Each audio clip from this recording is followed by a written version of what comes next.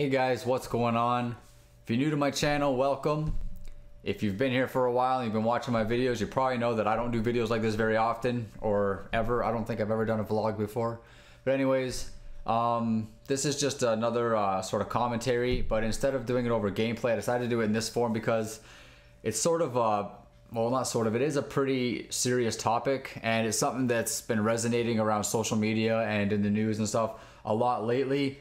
It is about the recent incidences that happened in Ferguson, and you know, the killing of Michael Brown, and it ties into obviously, you know, the Trayvon Martin incident, that case that happened earlier this year, and you know, every other case that's similar to it. I find that there is obviously connections between all these incidences that have been happening around North America, and I just want to talk a little bit about it and sort of give my opinions on why these things are happening. And you know, I'm a little confused as to why certain blame is being put and certain words are being used in these articles. Basically my problem is the whole race card being thrown into everything, and you know, I have my issues with that, and I'm going to explain that. People may disagree with me. Right off the bat, I want to just explain that I'm not racist. I don't have any sort of ill feelings or anything towards any race or gender or anything like that. I'm a firm believer in equality. You know, I believe everybody should be treated equally. I do my best not to prejudge people and stuff like that, but unfortunately there are things in society and in the media and stuff like that, you know, that clouds our judgment and sort of makes it so we do prejudge people in unfair ways and in biased ways. And you know, that's something that just as human beings we can't help. But as far as, you know, racism goes, I'm not a racist, so I just want to get that out there off the bat right now, because some of the stuff I say in this video may come across racist. I don't know. I'm not, you know, attempting to sound racist in any way whatsoever, but it's one of those things where sometimes the truth hurts kind of thing. So if I say something that sounds sort of slanderous against another race, it's not because I feel negatively towards that race or anything like that. It's probably because I'm just stating a fact, or, you know, stating a personal experience or something like that. So if you see me looking over the side like this, I got my laptop right here with some notes written down because there's a lot of stuff I want to talk about. So I wrote a bunch of notes. Hopefully I'll get to it all. If I don't, then, you know, whatever. I just don't want to make this video too long. But anyways, I keep seeing news reports regarding this, you know, the Michael Brown shooting. An unarmed black man was gunned down by police. You know, a black man was minding his own business, was gunned down by police. A harmless black man was shot and killed by police. These are the types of things I'm seeing and reading in the articles and on the news feeds and all that sort of thing. And my question is, why, you know, why does that they have to keep mentioning that he was a black man? The issue is not that he was a black man. The issue is that a policeman shot somebody. It doesn't matter if he's a black man or an Asian man or Hispanic, white, Caucasian. Doesn't matter what his religion, ethnicity, race, doesn't matter what it is. He got shot and died. So I don't understand why there's such a heavy emphasis on the fact that he was black. And the same thing happened in the Trayvon Martin case. And I was going to make a video about this earlier this year, but I decided not to do it for whatever reason. But it was the same thing. It was, you know, unarmed black man gunned down and blah blah blah, black man. Everybody's pointing out that he was a black man, and understand he's a black man, and that's fine. And it's sad that he was shot. You know, nobody deserves to die like that. But the fact that he's black isn't the reason he got shot. And I think people are throwing the race card into these incidences sort of as a sort of a blame factor, I guess you would call it, whereas they don't really know. You know, they don't want to maybe possibly admit that, you know, Michael Brown was maybe causing trouble, that Michael Brown was maybe, you know, wrestling or fighting with the police officer. They don't want to admit that because they're all black too. In that community, it's a primarily black dominated community, as was Trayvon Martin's community. They don't want to, you know, sit there and admit that one of their own was aggressive towards a police officer or disrespectful to an authority. And I know the Trayvon Martin case is different because George Zimmerman was not a police officer, so he was not an authority. That's a little different. So I'm going to kind of leave that aside. We're going to focus more on Michael Brown right here. But yeah, the people of Ferguson, they don't want to admit that, or maybe even accept the possibility that Michael Brown may have started this himself. All they want to do is say that a white police officer shot a black man, it's got to be racist. And by repeatedly saying in the news that a black man was shot by a white police officer, the race card's being thrown in there, and I think that's entirely unfair. And you know, I've talked to a few people about this already, and you know, I'm trying to get people's opinions and stuff like that. I don't want to just come sit here and give you guys my opinion because, you know, that's just one opinion. So I'm trying to get, you know, feeds from other people and see what people think. And racial profiling is something that people keep bringing up to me, and how, you know, a high percentage of people who are profiled by police are African American. And, you know, right off the bat, that blatantly sounds unfair. It sounds racist. It sounds, you know, like you know, oppression and all that kind of stuff. But the hard facts behind it is that there's reasons for it. And, you know, I'm gonna explain this to the best of my ability. And some people may agree, some people may disagree, but this is how I see it. I'm a realist. I don't, you know, like to sugarcoat things. I like to keep things, you know, upfront, blunt, in your face kind of thing. I don't like to beat around the bush. I like to say things how they are.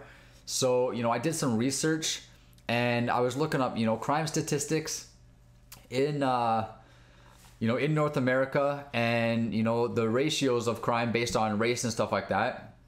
So I just wanted to see, you know, do police have a reason to target black people, primarily young black men, approximately my age? I'm 30 years old, approximately, you know, between 20 and 30 years old. Do police have a reason to target black men as opposed to other races and genders? And from my research, I would have to say yes, they do have a good reason to do so. So, courtesy of examiner.com, a study was done to find the differences in crime ratio between races, and the results were verified by the FBI's National Crime Victimization Survey and the Department of Justice's Uniform Crime Reports. I'm not really sure what that kind of stuff means, but the bottom line is the studies were verified by credible sources, so the information I'm about to state is accurate. The information was provided, I think it was 2009 or 2010 that these studies were done. But regardless, the statistics are pretty much the same year in and year out. So whatever I say here is probably pretty close to accurate as to what they are today. So, black people are more than 7 times more likely than people of other races to commit murder. They are 8 times more likely than people of other races to commit robbery. Blacks are 3 times more likely to use a handgun and 2 times more likely to use a knife. Hispanics commit 3 times as many violent crimes as white people, but sometimes Hispanics are classified as white, so that number could be much higher. Blacks are 39 times more likely to commit a violent crime against whites than vice versa, and they are 136 times more likely to commit a robbery. 45% of black crime is against white people, 43% is against other blacks, and 10% is against Hispanics. So then, I mean, those statistics alone kind of paint a picture that, you know, you can't, this is one of those one bad apple spoils the bunch kind of things. I'm not painting the entire race as violent, and that's not what these statistics are doing either. But statistics are there for a reason, and that's to kind of give an overall impression, an overall, I don't even know, mindset maybe? I really don't know. But the bottom line is, statistically, black people commit more crimes than white people. So you know, if you were going to put, you know, a bunch of people in the room, every race of, you know, and different genders, a bunch of people in a room, and you had to just blatantly sit there and guess with no clues and no hints who's a criminal. Now, it could be anybody. It doesn't matter. It could be anybody in that room. It could be a white guy. It could be a white woman. It could be a Hispanic woman. It could be an Asian guy. Doesn't matter. But the chances of you getting this question right, your odds are that it's the black guy. That's just a fact. If you want to get the question right and you have nothing to go by, the odds are the chances of you getting the question right are based on the fact that your chances are the highest with the black guy. That's just a fact. And that's not white people's problem. White people didn't cause that. Hispanic people didn't cause that. Asian people didn't cause that. Black people caused that. Black people did that to themselves. They put themselves in that statistic. And as a race, they make themselves look bad that way by committing crimes like that. And that's nobody's fault but their own. So anyways, the following is information from a book called Suspicion Nation, the inside story of the Trayvon Martin injustice and why we continue to repeat it. So, in a national survey, the majority of whites and African Americans who were asked agreed with the statement, blacks are aggressive or violent. So, the majority of white people and the majority of African American people agreed with that statement. Blacks are aggressive or violent. So, you know, people agree with that. That's a pretty weak statement in my opinion. It's pretty bland. It's pretty, you know, just upfront. Blacks are aggressive or violent, and most people would just agree with that off the bat. That kind of paints a picture too, that most people just generally view black people as violent or aggressive. And, you know, we got to ask ourselves why. So other research indicates that the public generally associates violent street crimes with African Americans. In one study, 60% of people who viewed a crime story with no pictures of the perpetrator falsely recalled seeing one, and 70% of those believed he was African American. So basically, these people were shown a storyboard of a crime that was committed, and the criminal in the story was never shown or described, and 60% of the people that saw the story recalled seeing a criminal, and 70% of those people said he was a black guy. There was no criminal shown or described whatsoever, yet a high number of people that were surveyed still blamed a black guy for a crime. So what they're saying is that, you know, it just shows that it's ingrained into our minds that as a society, as an entire society, whether you're white, black, Hispanic, you know, male or female, it's ingrained in our mind that blacks are the primary criminals of society. And that is 100% unfair to their race to just, you know, say that about them. But the fact of the matter is, they did it to themselves.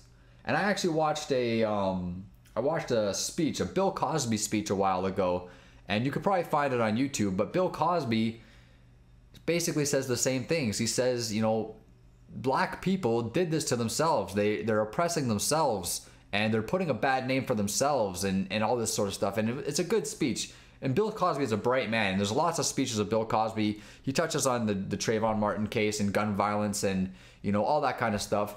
And you can watch all these videos on YouTube if you care. But, you know, you got to ask yourself, though, like, why do we think this way? Why do we feel this way? You know, and there's only a few different answers I can come up with personally. You know, there's media, obviously. There's entertainment, which is, you know, not necessarily media, but it could be sort of associated. And then there's personal experiences. So, you know, speaking of the media thing, I don't feel this way personally, but a lot of people do feel that African Americans are painted in sort of a negative light when it comes to the media. And I would sort of disagree with that simply because I see lots of, you know, white people, Hispanic people, men, women, all types of criminals in the news. And I don't feel like there's any more black people in the news than there are other races. I feel like it's pretty much even. You know, like even a show like Cops, like I've been watching Cops for like fucking 20 years, and you watch an episode of Cops and you'll see a good variety of white criminals, black criminals, men, women, you know, people with guns, people, you know, who committed murder, people who are drug dealers, all this kind of stuff. There's a wide variety of criminals. They don't just focus on black criminals. They don't just try to you know, put black people on the show to try to make it like black people are the primary criminals of society. So in my opinion, media doesn't really convey that message. Other people believe it, but I don't really agree with that. Entertainment, on the other hand, is huge in my opinion, and specifically things that are primarily dominated by African American culture, such as, you know, rap music, hip hop, rap, and those kinds of things.